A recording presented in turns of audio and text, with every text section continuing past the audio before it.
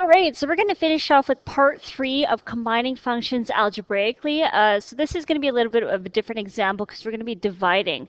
So when you're dividing two functions, you need to be aware that you may have some non-permissible values here.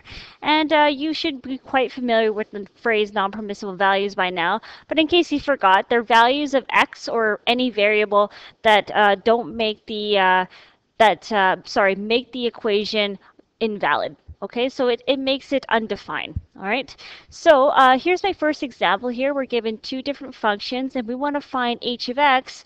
This time if h of x is given by g of x over f of x. So we are essentially finding a quotient here. We're going to be dividing, okay?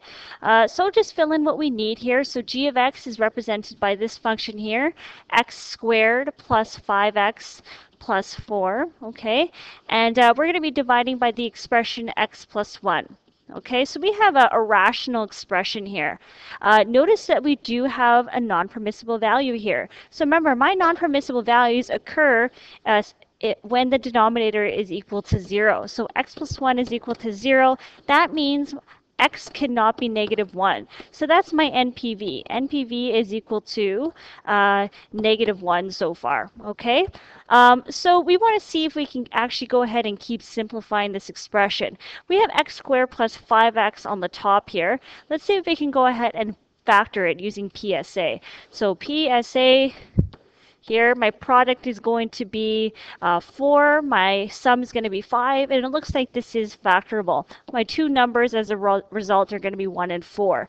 So if I try and factor the top here, I'm going to get x plus 1 times x plus 4.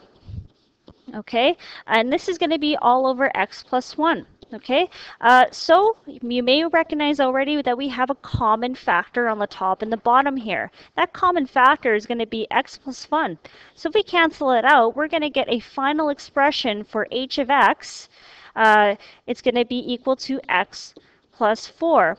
And don't forget to state your non-permissible values. X plus 4, where x cannot be equal to negative 1, because that's a non-permissible value there. Okay, so just be aware that when you are dividing functions, you may have some non-permissible values, and so it's really important to state those. Let's take a look at one more example here where you're dividing. If f of x is equal to x squared minus 49, and g of x is equal to x plus 4, you want to determine the simplified form of h of x if h of x is the quotient of these two functions. All right, so let's start with what we need here. H of x is equal to g of x over f of x. Okay, so let's fill in what we have. G of x is given by this expression, x plus 7. Okay, f of x is given by this expression, x squared minus 49. Okay, from here, since we are dividing by a polynomial, it's really important to once again state what your NPVs are. Okay, so the NPVs for any rational function occurs when your denominator, which is x squared minus 49, is equal to 0. So when we solve for x here, we're going to get x squared is equal to positive 49. When I take the square root, I have to consider the fact that it's the plus or minus square root. Therefore, I'm going to get two non-permissible values. One at 7 and a second at negative 7. So these are my non-permissible values. So make sure you're stating those when you are dividing functions. Let's carry on with the simplification. You're going to take a look at the top and the bottom now. Are these expressions factorable?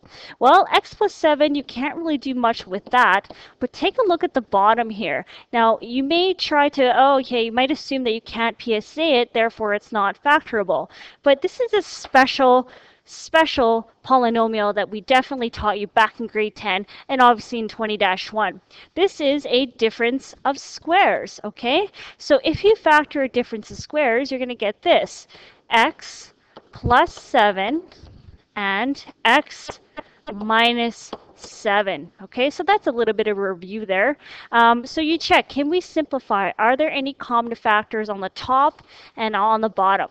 Well, yes, we do. We have a common factor, and that is x plus 7. So if I cancel those out, I'm going to be left with 1 on the top and x minus 7 on the bottom. So this is my h of x function, but remember you need to state those NPVs, so x cannot be 7 and also x cannot be negative 7.